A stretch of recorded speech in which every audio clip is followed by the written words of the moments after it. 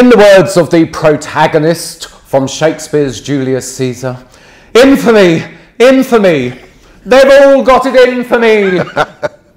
Oh no, sorry, that was Kenneth Williams in Carry On Cleo, wasn't it, George? Yes. Oh, Theresa May. Well, this is my point. The Brexit farce could now turn into Carry On Brexit. You have the snivelling, snide Theresa May, played by Kenneth Williams, the bumbling Joe Johnson resigning, played by the equally bumbling Bernard Bresslaw, and a snark, guffawing Dr. Liam Fox having secret meetings in his office, played by, of course, none other than Sidney James. And Boris Johnson playing himself. Well, yeah, I mean, he would have fitted perfectly, wouldn't he, into exactly, Carry On film? Exactly. But it's turning into a right old British Carry On. It is a farce, but it could end in tragedy, because if, as seems overwhelmingly likely, whatever deal the EU does, and why should they do a good deal, why should they do a favour for Theresa May? Because the only conceivable way now that they can stop us leaving the EU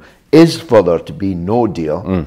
So if whatever deal they give us, Theresa May cannot get through the House of Commons, then we are literally in not just uncharted waters, not just shark-infested waters, but in tsunami waters. It's impossible to know where that ends up.